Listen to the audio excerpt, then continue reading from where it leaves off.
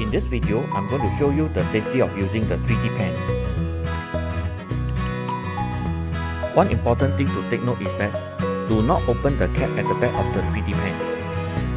This is the protection cover to prevent the mechanism inside from damage. Before you turn on the power switch, make sure that your extension wire is properly inserted to the plug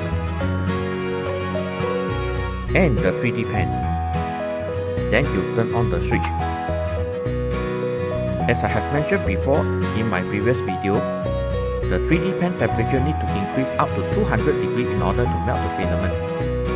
So the front tip will be very hot. Do not point the nozzle at anyone. If the front tip clogged with filament, do not use your finger to remove the filament. Always use a tweezer to do the cleaning. If you are not using your 3D pen, always put in front of you.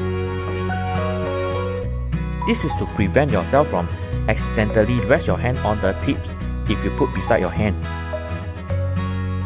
When you stop using your 3D pen, make sure you have unloaded your filament, turn off the power switch before you remove the extension wire.